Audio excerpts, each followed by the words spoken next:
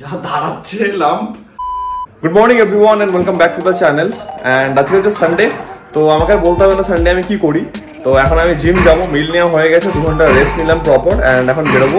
তো একটা কাজ করি, নিচে যাই, গিয়ে কথা বলছি। মানে বহু দিন হয়ে গেল আমার গাড়ি বার করা হয়নি। একটা কোল্ড স্টার্ট দিচ্ছি গাড়িটাকে।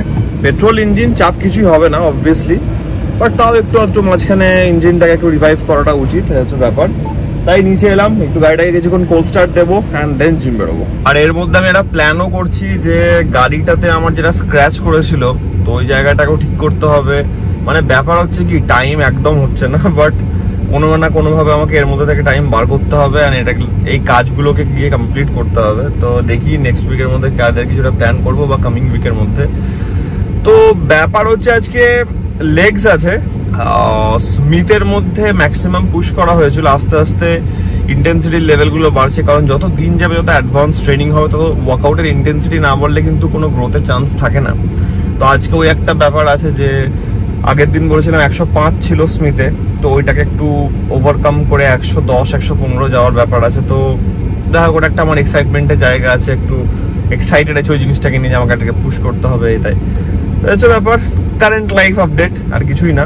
আর একটা ব্যাপার, আমি ছোট একটা জিনিস প্ল্যান করছি, মানে এখন বলবো না, কারণ ভাই আলটিমেটলি প্ল্যান করি, ব্যাঙের মাথা কাজের জন্য হয় না, করার কিছু থাকে না, তো বেকার বেকার বলা হয়।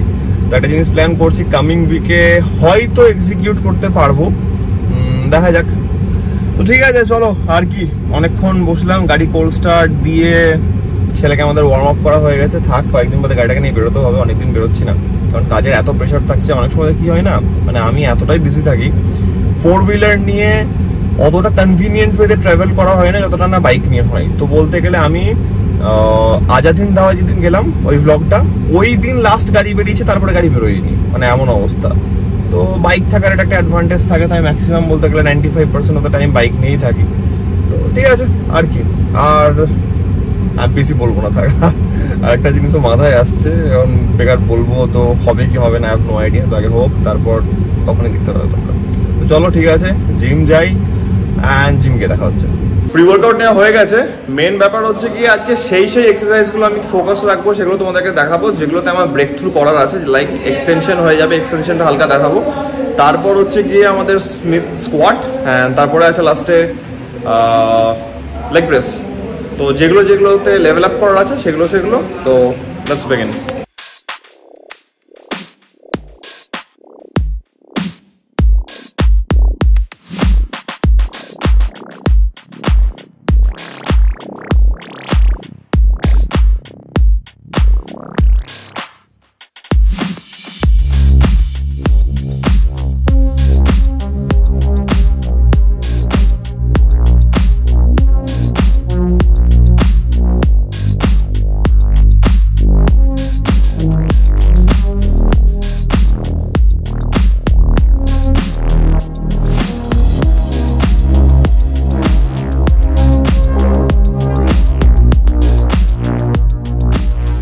ওয়ার্কআউট তো কমপ্লিট, এবার বাড়ি যাব।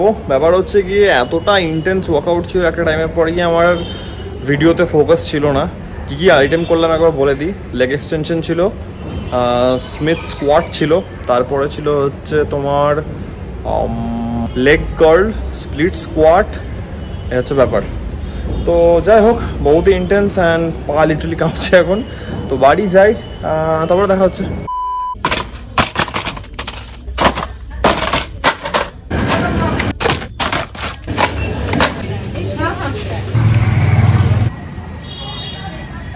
তো তোমরা যে ক্লিপটা দেখলে এখন, সেই ক্লিপটা ছিল বাড়ি এলাম, তারপরে আমি একটু বেরিয়েছিলাম স্পেন্সার্স। এবার স্পেন্সার্স কেন গেলাম, তার কারণ হচ্ছে কি, অনেকদিন থেকে ভাবছিলাম একটু কেক বানাবো। তো মামেরও একটু ইচ্ছা ছিল। ইচ্ছা ছিল তো নাকি? তো ইচ্ছা ছিল কি ছিল না সেটা বলো না। ইচ্ছাটা ছিল অ্যাকচুয়ালি। তো আমি ডিসাইড, মামারও ইচ্ছা ছিল, আমি ভালো অনেকদিন কেক বানানো হয়নি, খাওয়াও হয়নি, তো why not a protein cake. তো প্রোটিন কেক বানাবো, অ্যান্ড কিছু জিনিস যেগুলো বাড়িতে ছিল না সেগুলো আমি নিয়ে এলাম। হচ্ছে ব্যাপার, মাম চলে আসছে, এই যে। তো প্রোটিন কেক বানায় নাকি? একদম। প্রোটিন কেকটা বানানো হোক। আর কিছু জিনিস আমি রাখবো ভ্লগের মধ্যে, এন্ড ছোট কিছু ক্লিপ অবভিয়াসলি শর্টসে থাকবে, যেটা তোমরা শর্টসে দেখতে পাবে। তাহলে চলো আর কি। অ্যান্ড লেগস মারার পর এতটাই টায়ার্ড হয়ে গেছিলাম, তো এসে ঘুমিয়ে গেছিলাম প্রায় 7টা বাজে। যদি মা আমাকে ডাকছে কি ব্যাপার ওঠ তাহলে ভ্লগ করবি না, এই তাই তো হচ্ছে ব্যাপার। ব্যাপক লেগস হয়েছে, রেস্ট কমপ্লিট একদম। এবার আমাদের হচ্ছে কি প্রোটিন কেক বানানো অনেকদিন পর। Let's go.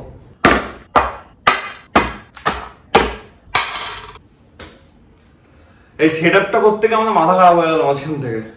অ্যান্ড ফ্যান বন্ধ করে করছি যাতে ফ্যানের আওয়াজটা যাতে না আসে, যাতে অডিওটা ক্লিয়ার থাকে।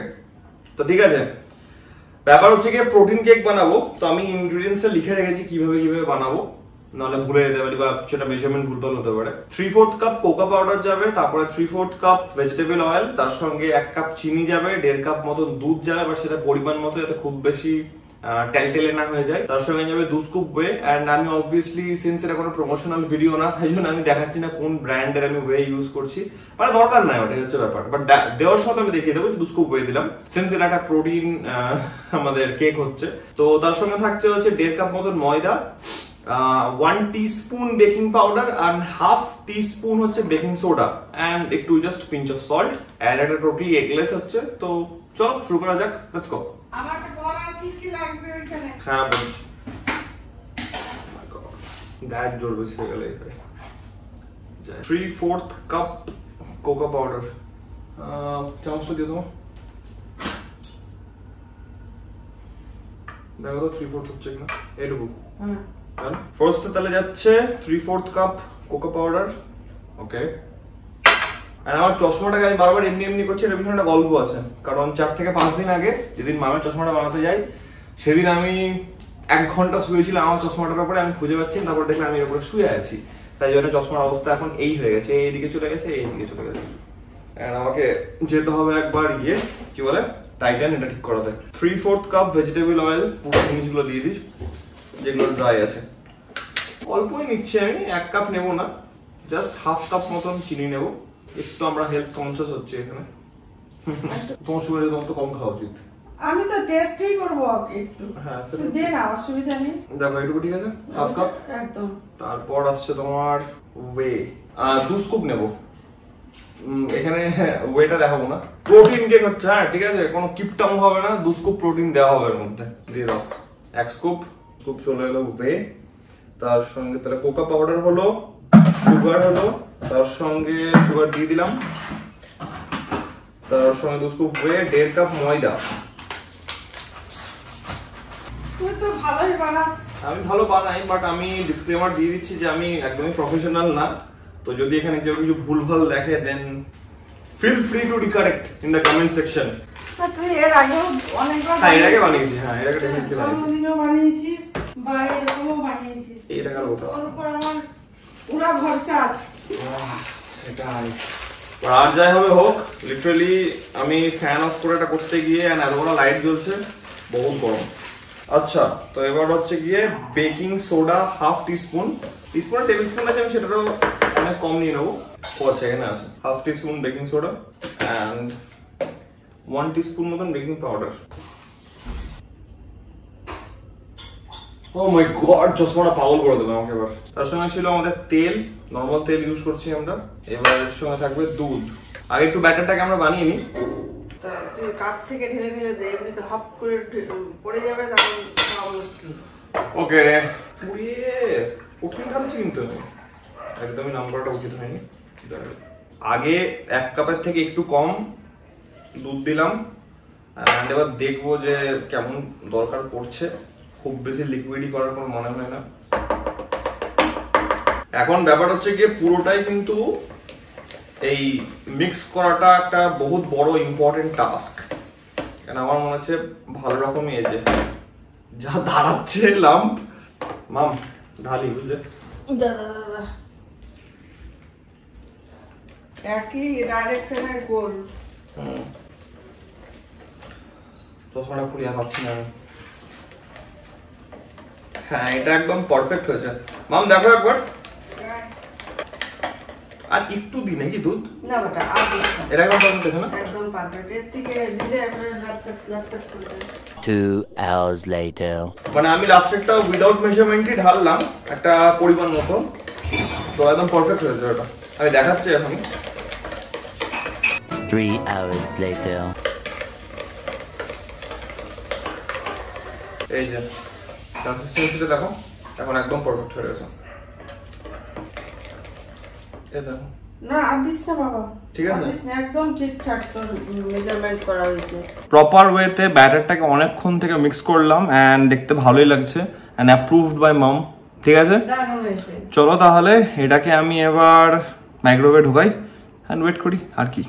তো দেখো কেমন লাগছে। এই যে এটাকে বানানো হলো, প্রপার পারফেক্ট হয়েছে। ওকে, থিকনেসটাও ঠিক আছে, খুব বেশি লিকুইডই হয়ে যায়নি এন্ড এটা হচ্ছে কনসিস্টেন্সি, একদম পারফেক্ট। মাইক্রোওয়েভকে এখন প্রেপ করব, তো তার আগে একটা প্রিহিট করতে হবে, তারপর আমাদেরকে এটাকে ঢোকাতে হবে। তো মেনু সিলেক্ট হয়ে গেছে, এর আগে একবার প্রিহিট হবে।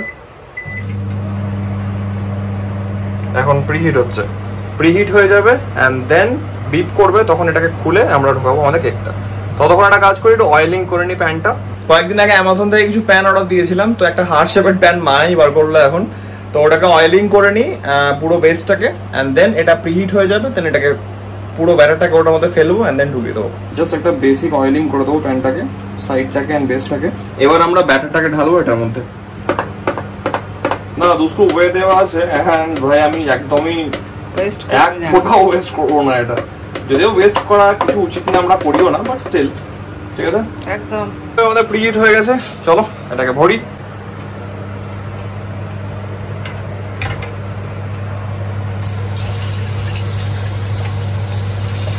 ছোটখাটো লল হয়ে গেছিল আমার সঙ্গে, সেটা হচ্ছে কি আমি মোডটা ভুলভাল সিলেক্ট করেছিলাম। S3 করতে হতো, আমি S3 করতে হতো, আমি S2 করেছিলাম। তো যাই হোক, ওটা এখন প্রিহিট হচ্ছে ফাইনালি, আমি আবার বার করে নিলাম। তো কমপ্লিট হয়ে যায় প্রিহিটটা, অ্যান্ড দেন ঢোকাবো। তো যাক, ঢোকানো হলো, তো প্রিহিট এভরিথিং ইজ কমপ্লিট। এবার গেল 20 মিনিট থাকবে অ্যান্ড দেন তারপর আমরা বার করবো। তো আপাতত কিছুই না, আমি আর মা বসে বসে একটু গল্প করছি আর প্রিঙ্গলস খাচ্ছি। আচ্ছা তাহলে হোক, তারপর তোমাদেরকে জানানো হচ্ছে। কি হচ্ছে তুমি? আমি একটু মোবাইল খুঁজাচ্ছিলাম রে। মোবাইল খুঁজাচ্ছিল, ঠিক আছে চলো ওয়েট, এখন ওয়েট করা ছাড়া কিছু কাজ নেই, হোক তারপরে দেখাচ্ছি। জাস্ট দেখো একবার কি লাগছে দেখতে। ওরে ভাই আইডি দেখতে ভালো লাগছে, বাট আমি জানি না এখন ওদের টেস্ট কেমন হয়েছে। ওই টুথপিক দিয়ে একটু চেক করবো যে সব ভেতর অব্দি ইয়ে হয়েছে কিনা, ঠিক হয়েছে কিনা, কি বলো ওটাকে, প্রপার ওয়েতে বেক হয়েছে কিনা। তো চলে আসছে টুথপিক আমাদের, দেখা যাক। হচ্ছে moment of truth, ma'am perfect হয়েছে মনে হচ্ছে না? হ্যাঁ তাই না? দেখো কিছু নেই কিন্তু।